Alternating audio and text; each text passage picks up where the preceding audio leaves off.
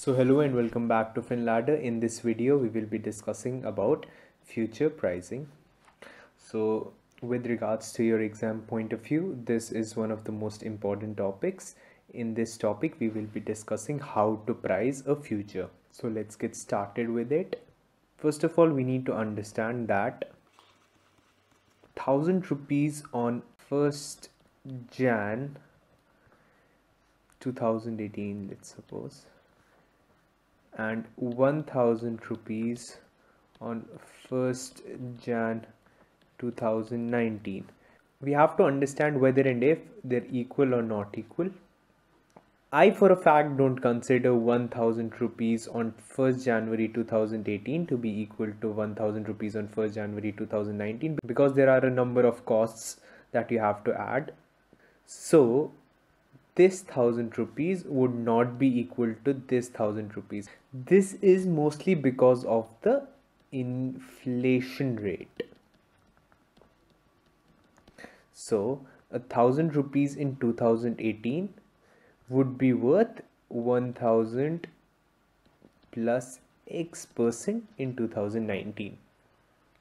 Similarly, a future right now will be costlier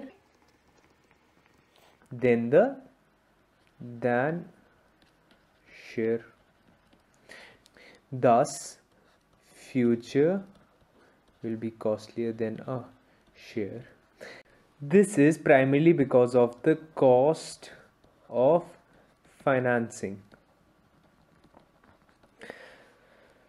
So what we mean to say is that a future is equal to a share plus X%. This X% will be the cost of financing. Which is also called as the risk-free rate or the R.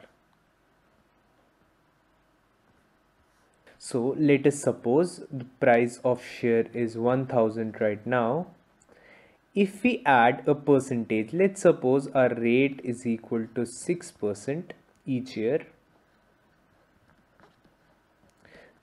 If we go back to the formula of compounding, we would remember that compounding formula was principal 1 plus rate by n raised to power n into t.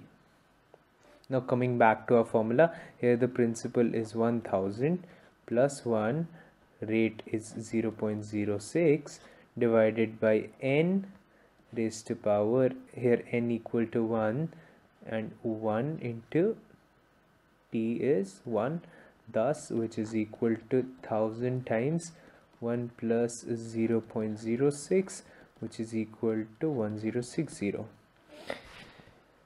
Now the investor would say that this 6% of financing is yearly,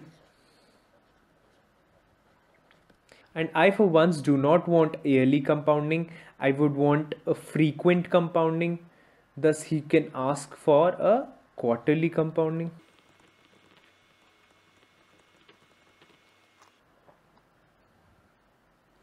Thus when we come to quarterly compounding, the formula changes slightly. 1 plus 0.06 whole divided by, there are 4 quarters, and then 4 into 1, which is equal to 1000 times 1 plus 0.015. Let me calculate this. This will come out to be 10. Thus in yearly compounding he was making 1060, and in quarterly compounding he is making 1061, thus a higher profit of 1.36. Now moving further, he could also ask for monthly compounding. Now the formula would similarly go like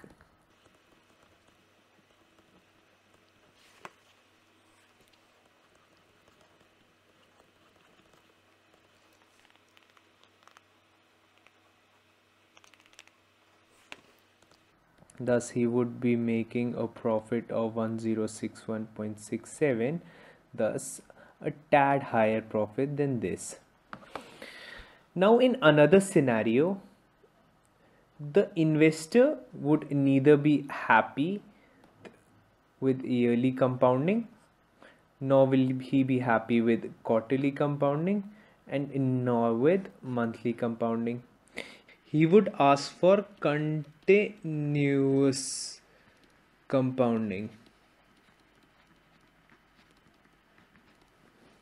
Now we need to understand how to calculate continuous compounding. Let me take another pen. So now if we try to calculate continuous compounding using this formula, we'll have to say that 1000 times 1 plus our rate is 0.06 divided by infinite raised to power infinite into 1 will be our continuous compounding formula. Now those of you who have studied maths know that continuous compounding can also be represented with 1000 e raised to power rt. Now there is a whole derivation behind this raised to power rt, e raised to power rt, which will require another video. So for those of you who would like to understand the derivation, we can upload another video. But for the exam perspective, you will not be required to understand how this formula came, but you will have to memorize this formula. So in finance, if you would require anything to be compounded, you will have to compound it in continuous compounding, which could be represented with this formula of 1000 e raised to power rt. Here 1000 is our principal multiplied by e raised to power rt, and the value of e is 2.71828. So you would be required to remember the first 4 digits after the decimal point, which are 2.7182.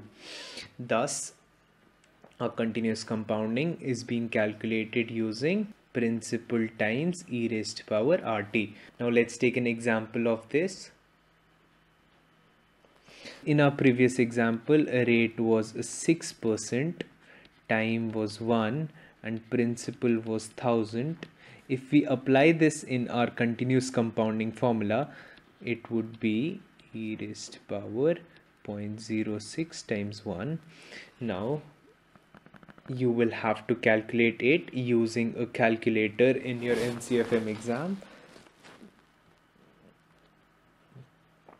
Just a second. Remember, go to the scientific part of the calculator. Then let's just put in the values. So 2.7182 raised to power 0.06 is equal to multiplied by 1000. So the answer that we get after continuous compounding will be 1061, just a second, 0.8346. This is how we calculate using continuous compounding.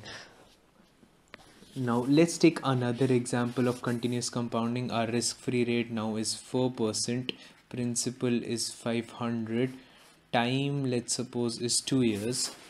Now in this scenario, 500 times e raised to power 4.04 multiplied by 2, thus 500 into e raised to power 0.08. Again, let's go to the calculator. Just a second.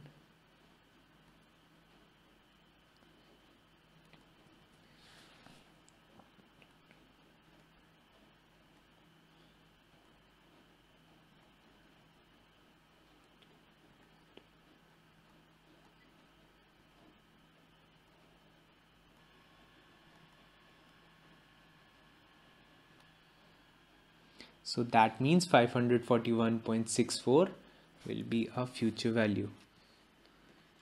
541.64.